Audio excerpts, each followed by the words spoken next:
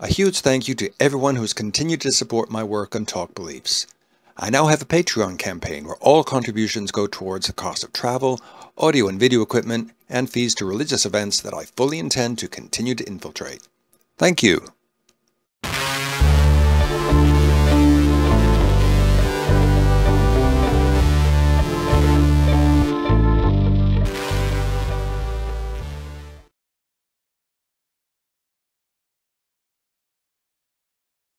Shawn, thank you very much for returning for the second part of this interview. We're going to look at Mormon missionaries and how to talk to them, how to challenge them from your perspective as an ex-Mormon who went on a 2-year mission. So first of all, can you give us a brief recap of your mission and how your research into the history of the LDS Church led to your deconversion? Sure. So just briefly, I was born and raised in the Mormon religion, and I worked as a voluntary missionary in Manchester, England for 2 years, in 2007 to 2009. And later on, maybe 6-7 years after leaving my mission, I went through a faith transition, which involved a period of intense research into LDS Mormon history, into the epistemological issues about how the LDS Church makes truth claims, and into a variety of other subjects. And basically, to cut a very long story short, over 1,000 hours of personal research, I basically came out not believing anymore. And so I think this gives me a unique perspective at this time to offer ideas as to how you can speak with or deal with LDS missionaries, given that I was one and experienced that as a fully believing person, and then came out and now disbelieve. So I can give you basically from end to end the full description of what it's like and what kinds of things make us think. That's going to be so cool. So as you said, for someone who was a missionary, who was really convinced of this Mormon message in his heart and mind, what would you say makes your average missionary tick? How do they view their mission? And indeed, how do they view the world that they're preaching to? Well, the first thing to realize, and I think this is not just for Mormons, but for many religious people, is that they sincerely believe what they claim to believe. It's not a facade or a pretense.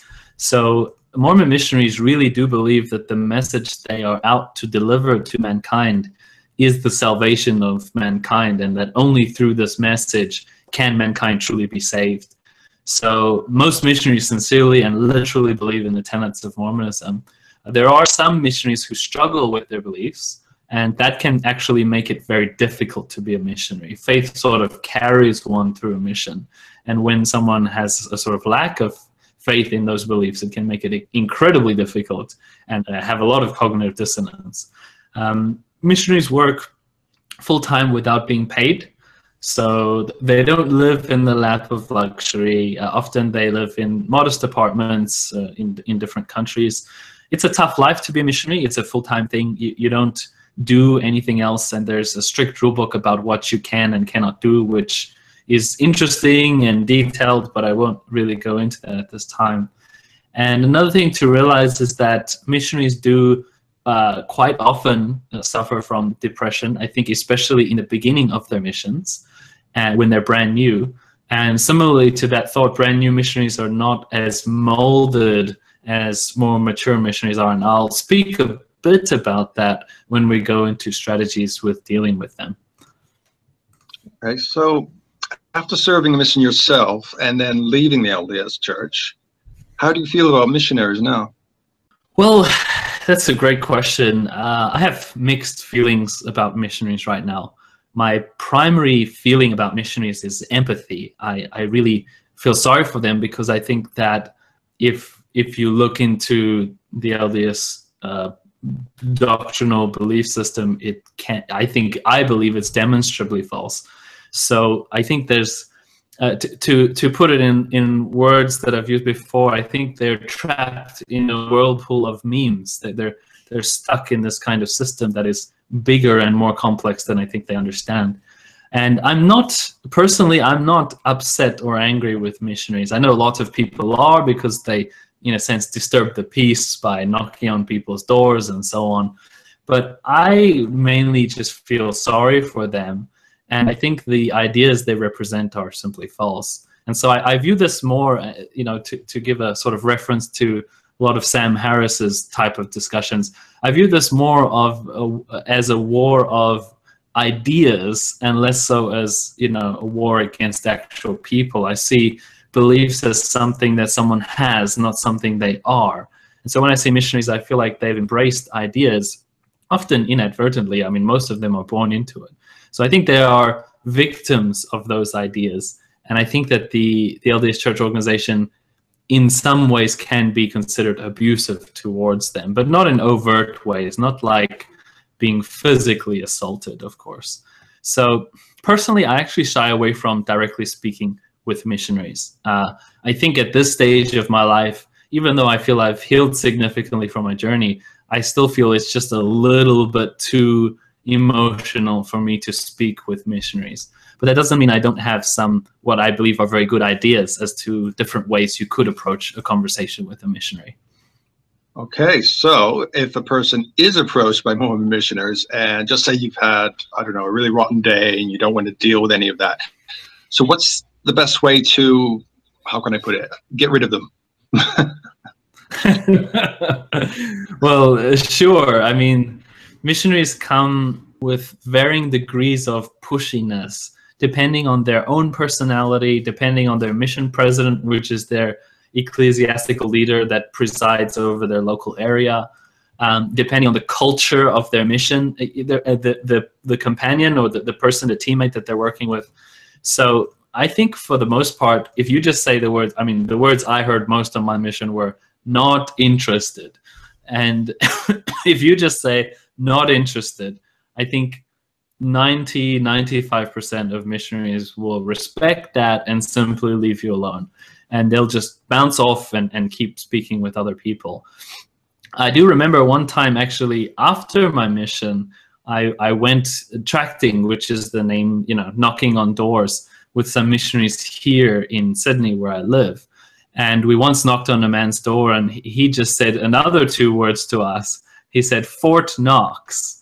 And I think I understood exactly what he meant by this. What was funny is that one of the missionaries that I was with, I'm South African, one of the missionaries I was with was from the US and had never heard of what Fort Knox was. So I didn't really understand the reference.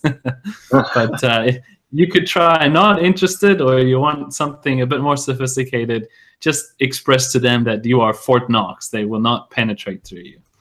Okay. So what if you feel you want to challenge Mormon missionaries, Shawn? Maybe have a little bit of fun with them. What could you do?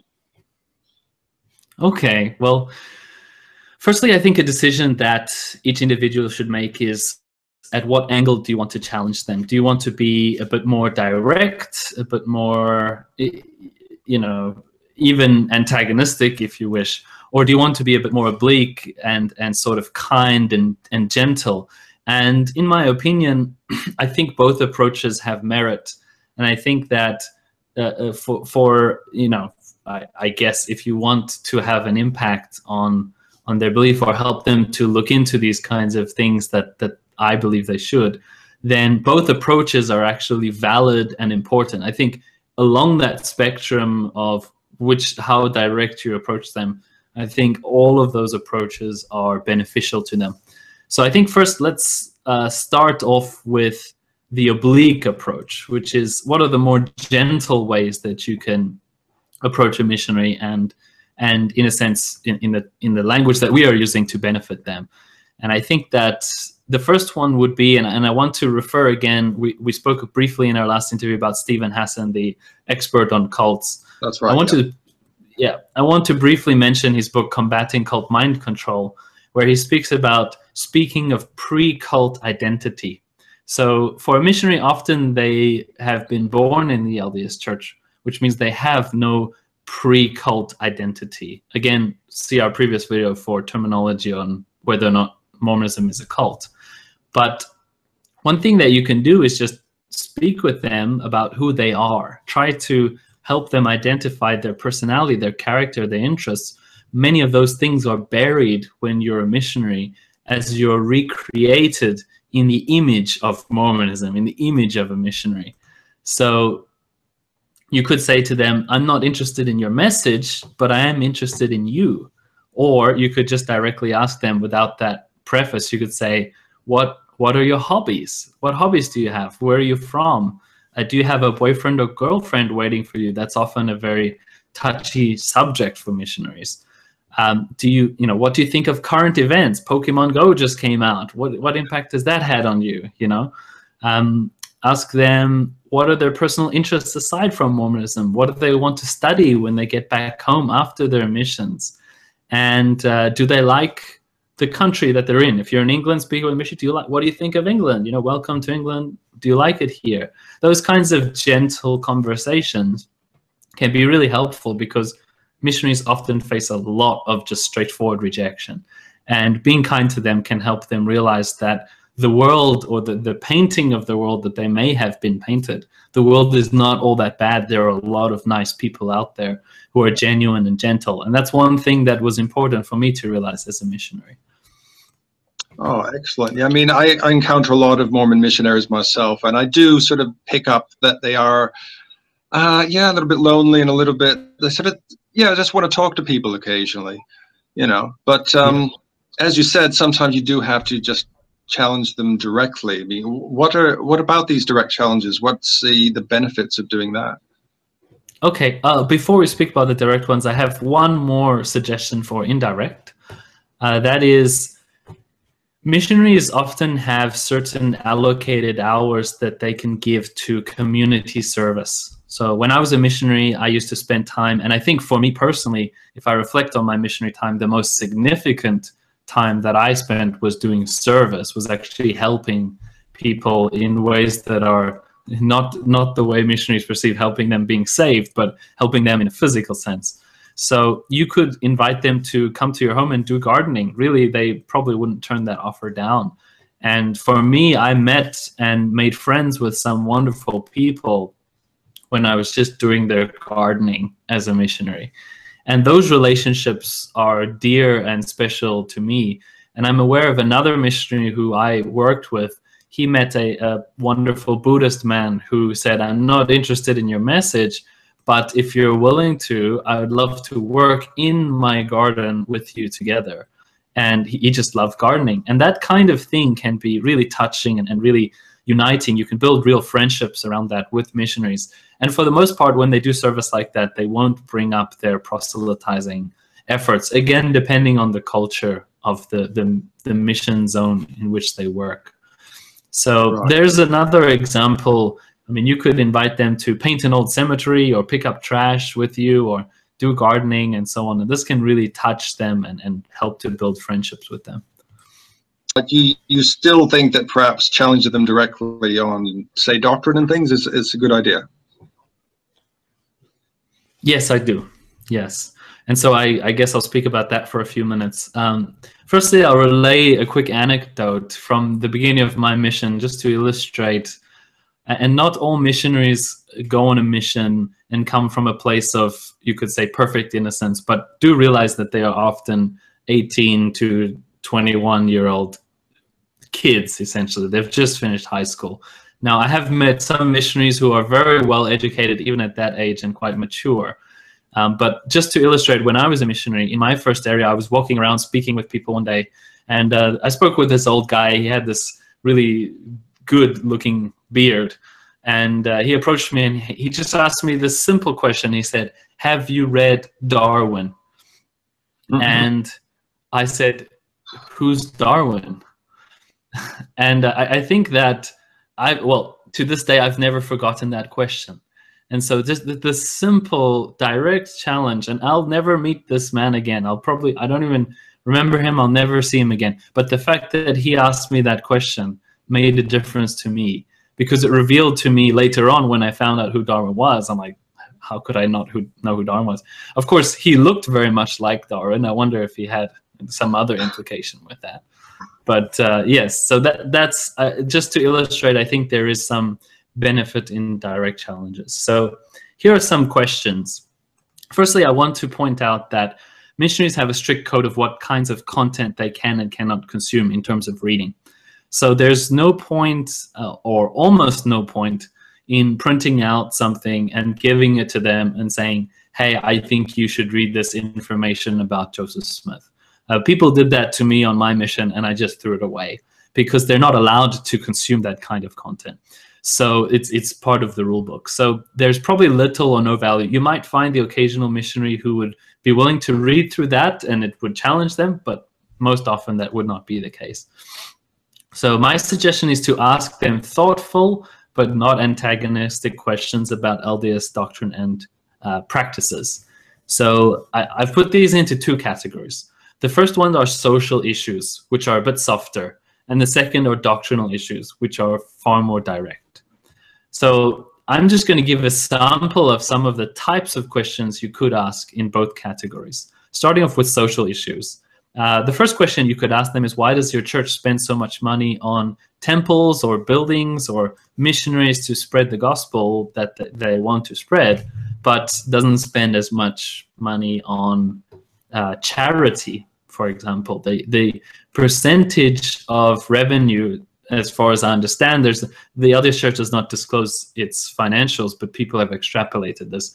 The percentage of revenue that the LDS Church spends on charity is quite low compared to the amount they spend on other things directly related to their work. So, and if you want a little tool, I know LDS scriptures very well. So there's in the Book of Mormon, which is a book that they use, there is a scripture, 2nd Nephi 28:13, which speaks about this kind of behavior. So you could say, look, I'm a bit confused because your own scriptures speak about not building fine sanctuaries and treating the poor in a bad way, but the LDS Church itself does exactly that. The second question in the area of social issues, which is just a very straightforward, simple question, is to ask them about why Mormonism is so small. I mean, you could ask them if Mormonism is so important to God, if it's so important for him to work out the salvation of mankind through this belief system, then why let only 0.02% of the world's population be involved in it? There are 15 million Mormons in the world, that's on record, and probably about a third of those are actually active or practicing. So it's really just a matter of, if it's so important and if it's such a big deal for God, then why are there so few people who adhere to it? It's a very simple question. Another question you could ask them is about if they know about Joseph Smith's polygamy, which means he married multiple women, and or his polyandry, which is not only did he marry multiple women, but he married other people's wives. In fact, in one case, or I think a few cases, he even sent a person on a mission and then married their wife while that person was away on their mission. You might be able to tie that up with the girlfriend question because one of the questions earlier is about girlfriends. So how would you feel? You could ask these two in tandem. You could say, how would you feel if your best friend married your girlfriend while you're on a mission? Question A. Question B, did you know that Joseph Smith did just that? That is an interesting approach to that. And even though they might deny the thing, they might go away and research it, huh? Correct, yes. Because these are the kinds of things that have been buried through the whitewashing and correlation of the LDS Church over 100 years. So these are things that kids grow up in the LDS Church, they don't know it at all. Like someone can be 50 years old in the LDS Church and never know that Joseph Smith did that, being a member their whole life. So it's definitely something you can point out. And invite them to research it. Tell them you're not just making it up. Go look it up. So finally, this is one trick that you can play, which I've thought of. I've never played it. If someone does this, please tell me. I would love to know the reaction that comes to this. So just for a bit of history, and again, the more knowledgeable one is about LDS doctrine and issues, the better one can negotiate with missionaries and sort of ask these interesting questions. And one of them is, and I challenge someone to try this out. Take the name Fanny Alger, F-A-N-N-Y-A-L-G-E-R. Missionaries have pass-along cards, those little cards that they give you that has, do you want your family to be together forever, that kind of thing. Just write down the name Fanny Alger on the pass-along card and your phone number. And say to them, if you go find out who this person is, then I'm happy to have a chat with you. Of course, this is sort of a bait. You're saying you can teach me, but first I want you to know who this person is. Now, Fanny Alger was Joseph Smith's first plural wife, and she was 14 at the time they got married. So if any missionary, and the only place they could find out this kind of information, because they're not allowed to Google or anything, would be their mission president, which is the local ecclesiastical leader of the mission. So what you could say is, I want you to go to your mission president and find out who Fanny Alger is. And once you've done that, have a chat with me. And that is just a very, very quick and direct way to expose someone to very fundamental issues with LDS Church. Just a single name and say, you look this up and we'll talk. So, Shawn, what about questions concerning doctrine, specifically contradictions within Mormon doctrine? Would you bring that up? Absolutely. And I think this is an area where the more knowledge you have about such contradictions, the better equipped you'll be to approach such questions. So firstly, I want to do a quick plug. There are hundreds of contradictions in LDS doctrine, and a lot of these are sort of buried underneath the standard narrative. But there's a document, if you are really interested in having a lot of knowledge in this area, there's a document called the CES letter. If you just Google CES letter, there's a document written by an ex-Mormon wherein he writes his questions and concerns about LDS truth claims. So this document has literally, I think, almost 100 questions that are detailed and very difficult to answer if you're a believer. And there is so much detail in there, we don't have time, obviously, to go through all of it. But some of the things I'll mention are from there. You could pick any random question out there, and you could pick a different one on a different day if they keep coming back to your door. But I'll speak about some specific doctrinal concerns. Again, referring back to my statement, you can't give them something for them to take away and read. So really all you have is your conversation right then and there. They won't go back and research anything you ask, unless maybe the Fanny Alger, if you ask that very small, specific question. So let's go through a couple of things that you could do in real time with a missionary. The first is, I found this very interesting scriptural contradiction in LDS scripture. The LDS Church has two scriptures outside of the Bible, two sets of scriptures. One is the Book of Mormon, and one is the Doctrine and Covenants. They have others, but those are two big ones. And in the Book of Mormon, there's a scripture, Jacob 2:24, which says, "Behold, David and Solomon truly had many wives and concubines. Which thing was abominable before me, saith the Lord?" So David and Solomon having concubines and wives, bad. God doesn't like it. Then if you go to Doctrine and Covenants 132:39, it says, "David's wives and concubines were given unto him of me by the hand of Nathan my servant, and others of the prophets who had the keys of his power." So this is one of the more beautiful direct contradictions.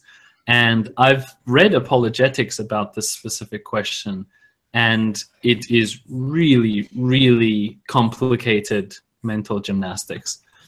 But definitely that's something that you could point out, is these two specific scriptures. And you could ask them, hey, because the missionary most often would be unprepared for that kind of question. You ask them, hey, what about these two? And often missionaries carry their scriptures around with them. So you could just ask them, hey, I want you to open up to this one. I want you to open up to this one. What about that?